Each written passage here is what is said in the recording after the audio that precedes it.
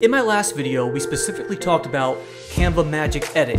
We didn't really focus too much on Canva Eraser, so today I want to provide you guys with just a very quick demo specifically on Canva Magic Eraser. It's pretty cool and pretty accurate how you can eliminate any part of the photo or image you want just with literally erasing that portion of the photo. Check it out. So I'm over here on Canva right now, and let me just show you how to do this very quickly.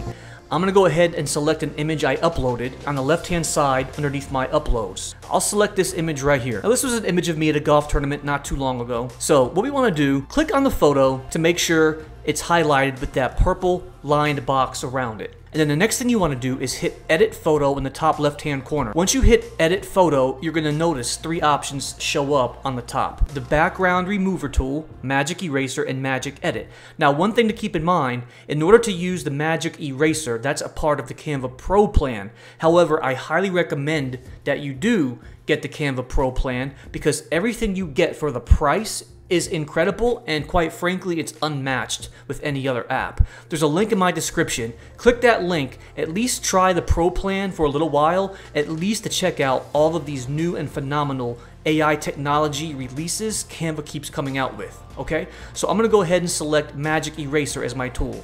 It brings me to a larger box, and on the left hand side I can adjust my brush size. As I adjust my brush size, I come back over to my photo and determine what sort of things I want to erase. I want to erase this play button, so hover over this, and once you're done, let go. And just by simply letting go, it will go ahead and generate this erase for you. And there it is. It erased it. Now, this might not be an ideal example to show you because it did eliminate some of the banner right here. I'm going to show you one more example using a different photo. And so let's just say I want to remove myself from this photo. Again, click the photo, hit Edit Photo in the top left hand corner, and then choose Magic Eraser.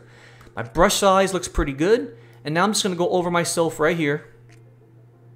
Let go. And then now Canva will simply remove me from this photograph. And just like that, I'm gone. That's pretty cool. Now, there's one more really cool thing I want to show you. So check this out. I'm going to go ahead and bring this photo back into Canva, the one I just removed myself from. And now I'm going to do one more thing to show you. I'm going to click on the photo, hit Edit Photo, and this time I'm going to choose Magic Edit. I'm going to change my setting of where I am from a mountainous region, a Joshua tree, to the beach simply by doing this. I'm going to highlight all these rocks I'm on. Now I'm going to keep those mountains in the very background. I'm going to make my brush size bigger so I can get more of an area. Now to get the fine areas, I can bring my brush size down way smaller. I have most of it highlighted. I'm not going to go into crazy amounts of detail. I just want to show you guys something really cool. Now that I have it highlighted, I'm going to hit continue. I'm going to make this change and transform from the mountains of Joshua Tree to watch this. I chose Island Beach. Now I have 4 options to choose from. I don't know why it decided to add a few more people in this photo for me, but luckily on the bottom left hand corner one, there's one by myself.